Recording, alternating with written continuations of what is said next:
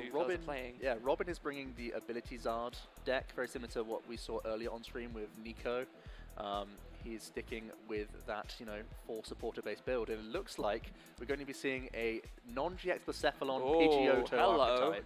This is one that has been in and around the top tables here and there. I've seen 1 or 2 people still going far in the tournament with it, and it looks like this is one of the highest placing Pidgeotto Blacephalon decks, and this is an archetype that I sort of low-key had on my radar for this tournament. I really do think it has a lot of good matchups at its disposal, so Robin has his work cut out for him here. Yeah, very much so. We were even saying at the beginning of the day how, the single prize Blacephalon is one of the few single prize attacking threats that can actually really stand up to these big, bulky tag team Pokemon, and clearly Rafael has been able to pilot it to great success so far. I mean, he's sitting with a day 2 guaranteed, and potentially, with another win here, could put himself in amazing talk contention for top 8. Yeah, absolutely. And he gets to go first in here.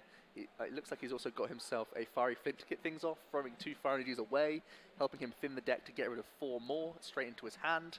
This archetype works all around Fire Energies. Yes. It's very simple. You're going to try and get a bunch into play, a bunch in your hand, and use that for your damage output. Yeah, exactly. Fireball Circus for free Fire Energy doing 50 damage times the number of Fire Energy you discard from your hand. So kind of similar-ish to, the Blacephalon GX, except that it costs 1 extra energy and you're discarding from hand instead of sending stuff on the field to the Lost Zone. Oh, but no! Oh! This is really, really, really bad for him. He could actually be facing down a turn 1 knockout from Robin. Oh, that's horrendous. Welder's on the table. Your little 120 hit point Blacephalon is not safe at all. It looked like he had a great start with opening with the Flint, but that was all he had. Yeah, that's not ideal in the slightest, and it is not going to be hard for Robin to find a KO here. He can do it with a Heatran, he can do it with a Reshiram and Charizard, because the Heatran does 130, of course, and exactly. The Reshiram and Charizard's GX attack does 200, so... Robin's even started off with a Jirachi as well, so he's got some good push potential here to try and make that happen. Yeah. Haven't really got an eye of his hand just yet, so we don't know how close he is. I think I saw a Pokemon Communication, so at the very least he's got Dedenne GX access. Yeah, so he's got 1 Fire Energy hand as well, so he can put that down onto the Heatran just to get the one manual attachment, and then all he'll need from there is 2 more Fire Energies and a Welder and a way to switch, and he wins the game. We see bench attach. We also see a Giant Hearth come into play. That's and good. It's just going to be a Dedenne change, throwing away 2 Fire Energies. We're looking for Welder and a switching card to close out game 1 here in rapid fashion. There's the Welder. There's also a Flint.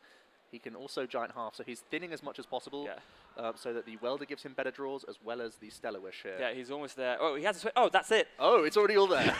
Fantastic. Good grief. Robin takes an immensely quick game 1, and we're going straight into game 2. Well, that feels bad. Yes, Rafael, it does. His draw engine is very much based on the Professor Elm's lecture, similar to actually the Pidgeotto controlling archetype a lot of the time. You're trying to use your own Stellar Wish Jirachis to help you get there, and unfortunately, he just didn't have those outs early on, missing all his Poké Gears, missing all of the physical supporter outs, missing Jirachi, missing Ultra Space, all sorts of things were missed there in unlikely fashion, but Robin's archetype being so aggressive was able to capitalize on that to the fullest extent. Yeah, it is, as you might say, a big oof from... it's so savage. Yeah, so from Rafael's side, but at the very least, the one silver lining he can take away is, okay, game 1 finished very, very quickly, so we have plenty of time to finish out game 2 and 3. If my deck can set up the way you would like to, I know that I have a very good chance at actually trading favorably in the prizes and winning this matchup. So that's what Rafael has to bear in mind going into game 2 and 3. You've just got to take it on the chin. You get to go first again. You know that you can't get that unlucky again. Fingers crossed. Well, I mean, you can, but you'd hope not. And you've also had a little bit of knowledge about Robin's deck as well. Yeah. You get to see that he's at least playing some GXs. You know that he's more than likely going to be something like an Ability Zard-based archetype, because Heatran GX only really features in maybe Blacephalon GX decks or the Ability Zard, as well as a Mirror Match. Yeah, very much so. So yeah. Prizes for Robin. 2 switches could be a little bit annoying. Mega Low Punny and Jigglypuff does not matter in the slightest. He'll be very content to prize that. Meanwhile, from Rafael's side, Heatran, 1 great catcher, Fire Energy.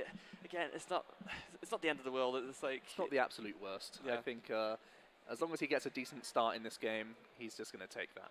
Yeah. So. Starting off with a Pidgey by the looks of things. And another one, and a Blacephalon, so... Okay, already as quick as last time, but I don't think he's got a supporter either. No, he's got literally no draw cards. No, not again. He's got himself that faithful Fiery Flint that can help thin a bunch of these Fire Energies. But it really is, at the moment, no no means of finding No. Elm, which is really awkward. I don't even think he has a Pidgeotto for next turn. No, he doesn't. He's got Fiery Flint. It's Flint. He's just got to get rid of every bad draw here. Just a bunch of, I think his hand is now just basically going to be Fire Energy and Fire Crystals. Yes, it is. He is just saying that I don't want to draw any of these cards, get them into my hand as quickly as possible, Yep. and nothing else. That is really it. Get me 4 fires. Yeah, 1, 2. I'm just going to have to attach for turn to my Blacephalon and pass, probably.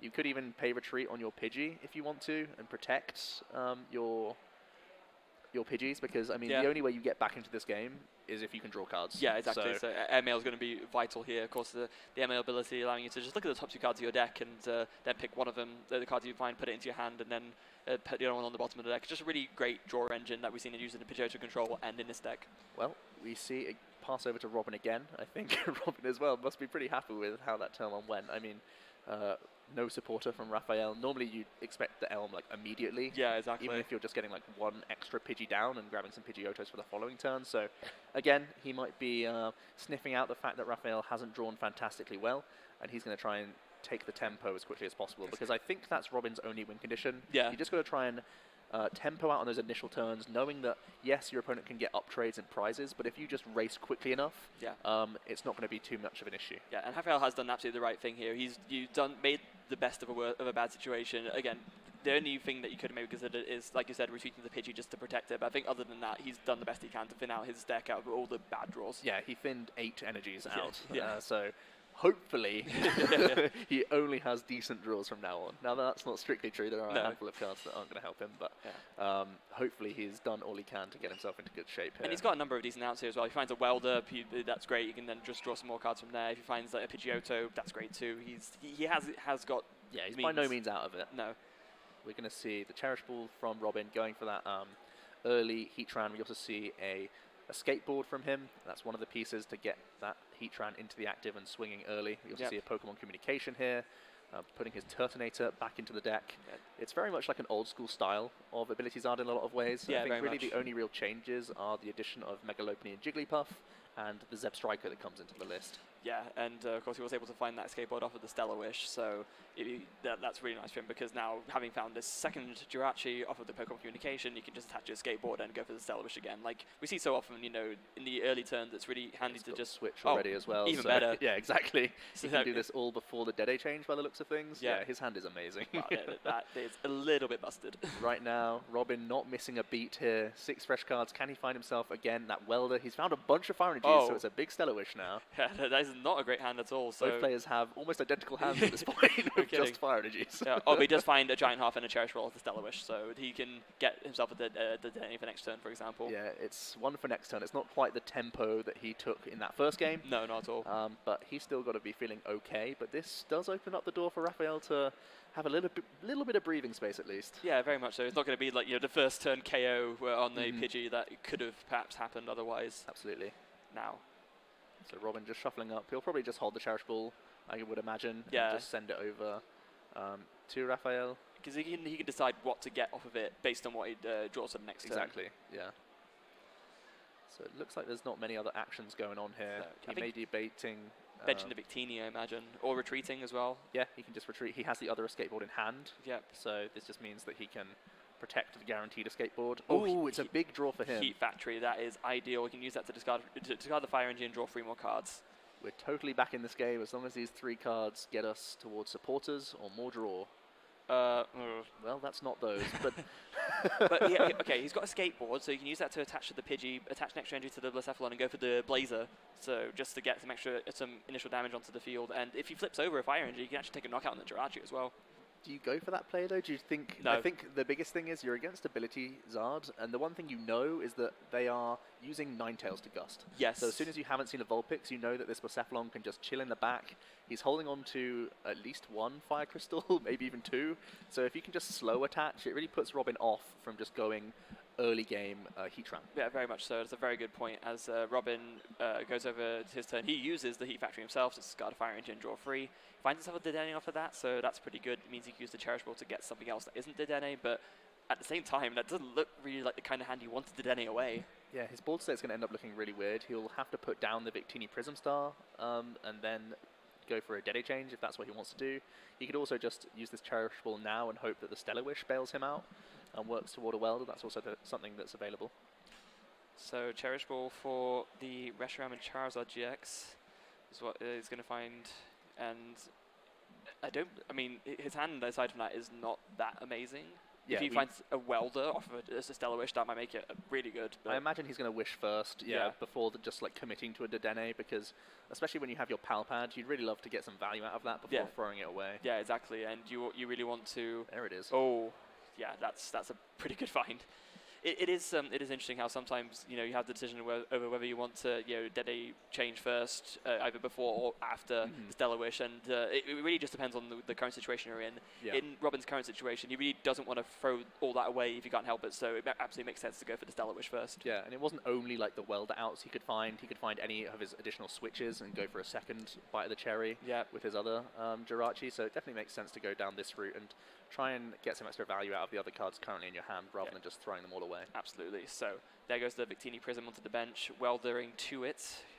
Of course, this is really cool because Robin, he doesn't have that many fire energy in the discard, but it's still enough to KO the Pidgey, and then it just gets his fire energy resources back to do more Welders and discards and all that wonderful stuff that this deck does. Like we said, there's nothing Rafael loves more than just up trading. Yes. That's his win condition here. So if Robin can try and weave in the Victini Prism Star and the Turtonator on these different turns, that's going to make the game much longer and more difficult for Rafael because he'll have to find all sorts of resources throughout the entire game. Yeah, and recognizing that Robin uses communication to put the Reshiram and Charizard back into the deck, does not really want to bench that at all in this matchup because that would be way too favorable in uptrade, and it looks like he's going to grab himself that Vulpix instead. I think you have to here because you can't just let Rafael sit behind his Blacephalons, and I think also part of Robin's win condition is just trying to deplete the board of Pidgeotto. Yeah.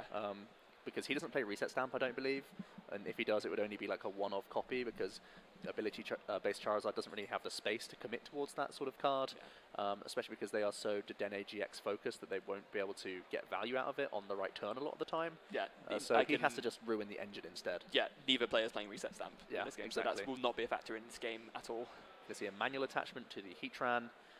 We're going to see the second escape board go onto the Jirachi. You're seeing that there's 2 fire energies in the discard pile right now. Oh, that's actually not enough then. Has Robin miscounted here?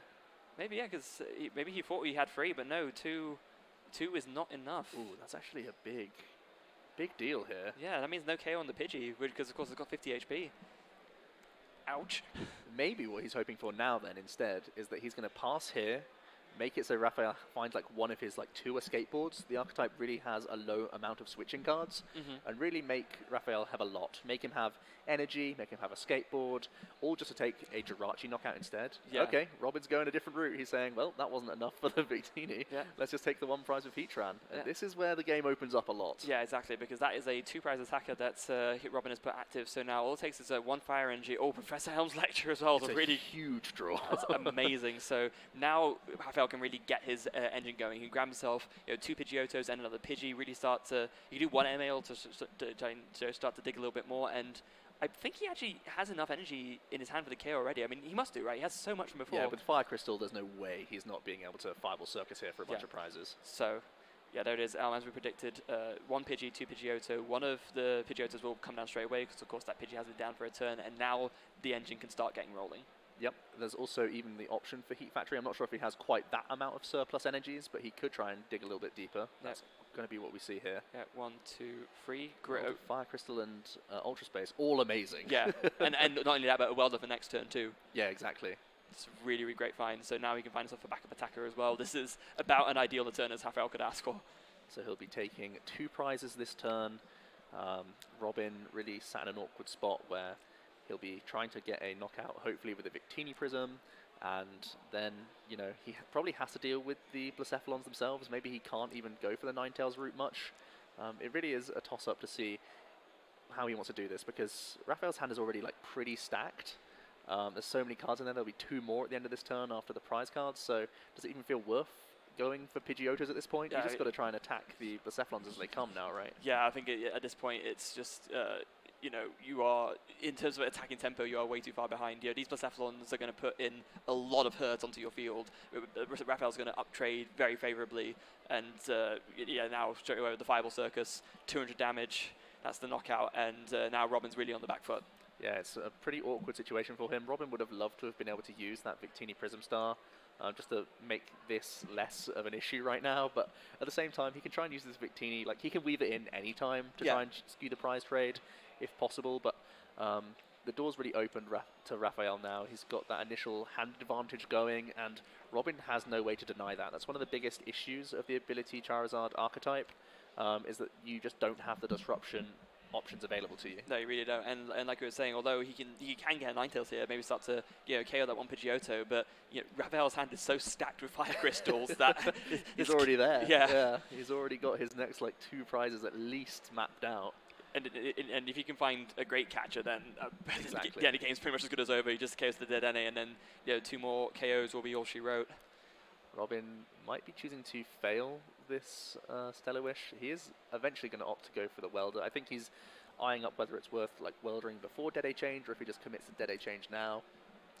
Yeah, I mean, there's nothing that amazing to welder to, especially because the Heatran's now gone, so it's not even a case of I can welder to whatever and then put the Heatran to the active and use the Burning Road ability to move the fire engines to that. Yeah, the only benefit is knowing that he'll probably want to weave in Turtonator at some point in the game. You just throw the energies anywhere for Turtonator to like steal for later. Yeah, and of course Turtonator being another single prize attacker will be very important for him to use at some point, and it looks like that is kind of the thought process that's going on through Robin's mind as he does just go for the Welder, attaching 2 to the Vulpix. Yeah, you always want to pick Vulpix because Great Catcher is normally the card that you'll see for the gusting effect for the Blacephalon Pidgeotto based deck. So it's nice and safe there. And he's also eyed up a Pokemon Communication now, and he can try and work towards maybe this Turtonator at this point. Yeah. This looks like that's actually just... Oh no, it's going to go for the Ninetales. Okay, maybe that opens up... Maybe he is thinking that although there's a large hand from Rafael, there's still a lot that he needs to find. It's not only like 1 Fire Crystal, because it would have to be like Fire Crystal, also Welder, also Fire Crystal to deal with like the Victini Prism. So maybe it is still worth attacking this Pidgeotto engine. We'll see what Robin wants to do. So Ninetales gets found there. You will be able to evolve it up. It is just a problem that goes back to what we were saying before, though, that going for the Pidgeotto here means that you're just not dealing with the actual attacking threat. There's so many instances where we've seen in previous games on streams where you try to deal with the support Pokemon just to try and disrupt them, but then it just doesn't matter because the attacker's all ready to go and all your threats are dealt with, and then you end up losing the game. And that's pretty much the kind of how it's going to play out in what we're seeing here, into who's going to end up winning this game because of it. Okay, so by the looks of things, Robin was 1 energy short, so he actually was forced into going for the Dead A change regardless. Okay. So he's already done his manual attachment to the Victini Prism. We're going to see him do 1 more switch for 1 more Stellar Wish before he brings in that Victini for a knockout here. And he does find himself off of that Stellar Wish, looks to be a Cherish Ball, a couple of other options. Does just go for the Giant Hearth? Nope, does go for the Communication instead. I think Giant Hearth is so awkward in this matchup, giving your opponent that essentially a 300 damage each turn. Yeah, that's not ideal, is it? But even though it's your opponent's stadium, it's like better for it to be in play than your own stadium. Normally you expect you to play ones that are more synergistic with your own list. Yeah. But here, Rafael can use Giant Hearth to great effect as well. Yeah, so Victini Prism coming into the active instead. Robin doing a count to see how many energies are available to Rafael to maybe get back with Fire Crystal. But in the meantime, I do believe there are enough energies in there now, to go for this Infinity, and we'll be able to get the knockouts here. Robin just double, triple checking, and he's going to take the first prize, trying to mount a comeback here. He's behind in the prize race. We know that there's already another Welder and a couple Fire Crystals in Rafael's hand. So it's going to be down to seeing if he can keep up this tempo for the rest of the game, because that's the only thing stopping him right now. Yeah, and the one thing that, of course, does play into Rafael's benefit is that Robin did have to bench another dead NAGX, so, all it takes for Rafael will be to find a couple of great catches and this game is over. In the ideal scenario, it's great catcher, great catcher. That's the best way he can go about trying to win this game. Yeah, second Pidgeotto hits the board. We can also see an Ultra Space here, thinning and making sure he gets his next Blacephalon ready to go. That is the other thing as well, actually. Of course, Giant Hearth, although it does make it more, easy. It does make it easier for Rafael to get fire engines of his own. The fact that you could also argue that getting a third Blacephalon is more important. So, so the fact that Rafael has the guaranteed access to that now means that it's just going to be a big problem for Robin, because as soon as this Blacephalon goes down, another one's ready. We're going to begin with some airmails. It's actually interesting that he opts to go for this before the welder, because you can guarantee 3 cards into your hand straight away. Yeah. And it gives you more knowledge, because you always know you're going to be going for welder this turn. I actually, in a sequencing sense, would have preferred to see the welder first. But here we are. We're seeing a couple airmails first. Regardless, he's building up a giant hand. Very much. And as we have to keep saying that Robin has no way to disrupt this hand. This hand is going nowhere. No, exactly. So Rafael's hand is stacked and staying there. Yeah. These cards are cards to keep. Yeah. Again, we're seeing a Poké Gear here. Obviously looking for future welders if possible. Nothing wrong with thinning extra Professor Elm's lectures as well. They're cards that you really want to do on turns 1 and 2. Yeah, yeah. And from then on, you're just hoping to welder throughout the rest of the game. But even so, thinning out the deck, meaning that you don't draw him off welder, is absolutely fine. So now I imagine we will finally see the welder get played down. Yep. Welder, 2 fire energy onto the Blacephalon, 3 cards drawn. We've got 4 Blacephalon, that's not too bad at all. And another welder for next turn. Well, he's in good shape. Yeah, Rafael is sorted at this point. The only thing we're missing is that great catcher. Yeah. I mean, he's forced himself into having to attack, 3 times to be able to win rather than just 2 turns. But, I mean, still fine, right, honestly. Overall, as long as he's still got access to welders and still has enough energy and fuel to get through the game, shouldn't be too big of an issue. And of course, Rafael also plays his own Victini Prism Star. That's something that you definitely can't forget, because we're seeing him burn through a bunch of fire crystals and fire energies here. Yeah. So as long as he keeps enough in the back for a Victini Prism, he's not going to struggle. Yeah, and it's going to be a very easy KO here as well. Only needed to discard 2 energy with the Fireball Circus to do the 100 damage with the Victini, only having 90 HP, of course. He does opt to... 3rd Pidgey, that's always nice. You get even more airmails, so drawing cards wins games. It absolutely does, as we see him go down to 3 prize cards now. And it's over to Robin to see if he can sort of stem this flow. Yeah. It really is almost out of his control, because Rafael's draw engine is online at this point. Yeah. He's ahead in the prize race. He's only going to put down non-GXs. So the only way Robin can slow him down is by continuing to use as many non-GXs as he can, extend the game for as long as possible, so that there'll be a moment where Rafael misses. Yeah. Now, unfortunately for Rafael, he wasn't able to fish out one of his 2 great catches in the prizes. Means that he is only playing 2 of them, so he's going to have to essentially really fish for it next turn. But actually, no, he doesn't need to do that, because he can take just 1 KO on a non-GX, and as long as he finds 1 great catcher in the next 2 turns, he's good to go. It shouldn't be a huge issue for him.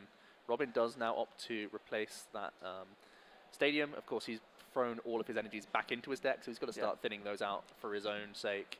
Exactly, but I mean, also at this point, it doesn't even matter, because Rafael has literally fished out every single Pokemon that the Ultra Space can search. So the only Ultra Beast is playing Ardos Blacephalon, so it doesn't even matter anymore. Yep, so probably the Giant Hearth will be staying in play for the rest of the game now, because it benefits both players.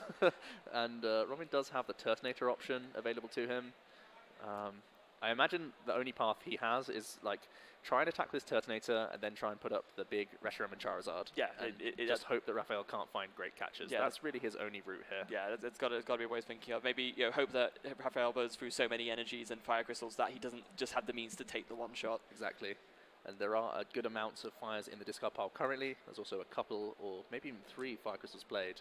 It's at least 2. Yeah, it's definitely. I think it is 2. I think the 3rd one might be still sitting in his hand. Cool. Meanwhile, after Stellar Wish, Robin finds a Fiery Flint, which he considers getting. Yep, he will go for that. I really do like the inclusion of Fiery Flint to this list. It wasn't really a card that you saw much of in the build, because Giant Hearth was just such a solid card.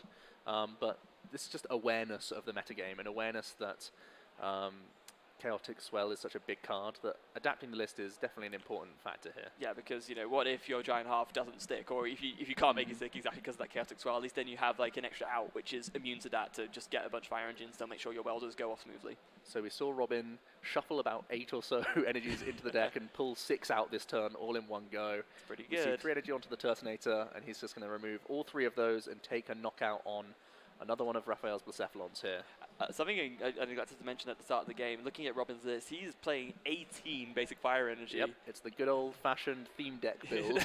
Exactly, because I think when obviously Tord had his really high first success with the list, he was opted at 17, but Robin's like, you know what, man, nah, 17's not enough. Let's add in 1 more, just in case. 18's that key number. You're just going to make sure you got enough to push through on tag teams. Just going all in on that Victini Prism Star, taking 1-hit KOs. It's just such a big swing in games. So first of all, Rafael kicks off. He uses that Giant Hearth, throws away an Elm that he doesn't need. He also bumps his own Stadium and just goes for a quick Ultra Space, gets it out of the hand. I'm pretty sure he's confident that there aren't any reset stamps coming, but there's no reason to not play around it as much as possible. Oh, so no, of course. I think the only real thing we're kind of missing right now, there's even the Victini Prism in his hand. Oh, wow, so okay. he's not going to struggle in terms of resources to close out the game here. No. In fact, does he just go for this now? Yeah, I think he does. Yep, he does indeed. He's going to go grab himself 3 cards. Oh, wow. Okay.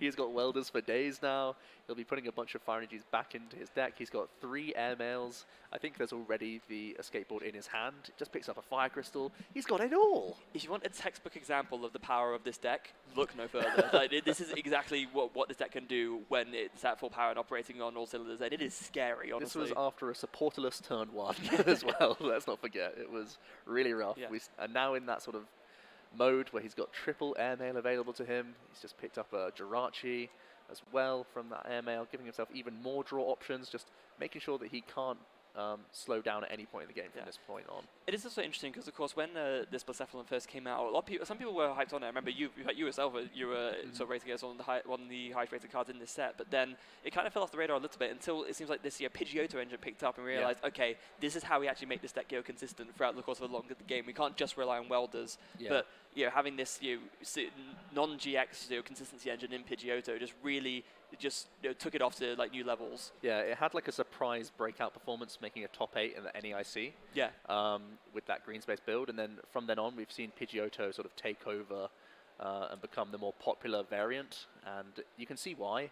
Just having this fallback can really put you ahead in a prize race, and then just make sure that you can't ever fall behind afterwards. Very much. Okay, very clever play here from Rafael. Before going for the Infinity, he preemptively plays the Fire Crystal just to make sure that he's got energy in hand to weld the next turn on a Blacephalon. I like this a lot. Yep, definitely run through the numbers, make sure that you can get the full value out of your Fire Crystal, and then there's no reason to flood your deck with excess energy cards, which, although they're really helpful for you, they're one of those cards that they do the least for you a lot of the time. Exactly. All these other cards can help you dig, and you may as well fire off the crystal early, knowing that you're basically just going to be airmailing into nothing but fires from now on. Yeah, exactly. And just to absolutely guarantee that you do have enough fire energy to do the well the next turn, and then just build up the extra ones you need to take the win with. Oh, Rafael just picked up his great catcher from the prizes as well. Yeah, I think he's pretty much locked in at this point. Yeah.